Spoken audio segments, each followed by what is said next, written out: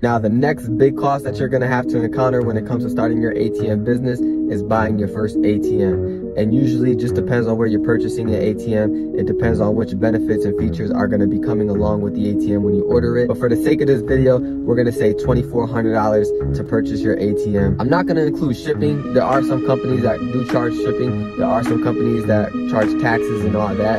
For me, where I purchase my ATMs, where my students purchase their ATMs from, usually between $2,300 to $2,400 is the flat rate fee to get their ATM going.